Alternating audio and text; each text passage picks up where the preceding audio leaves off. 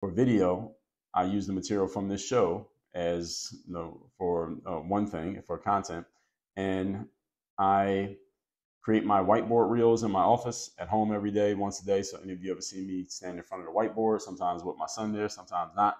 Those I actually go and create. I write the notes on the whiteboard, then I turn the camera, I record it, and those videos are usually 1 minute long, and it doesn't take me more than, let's say, 4 minutes the whole process. So no, we'll say 6 minutes. So it takes me a minute to write the no, let's say 2 minutes to write the notes on the board.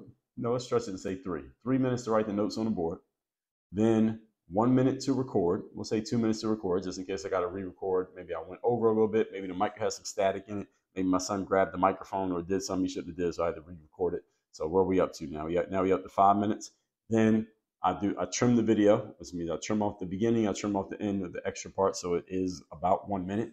Then what I do is I upload that video onto my laptop computer, and then I what do they call it? AirDrop the video from the phone to the computer, and then I upload the video into this app, that software that we use to create the clips.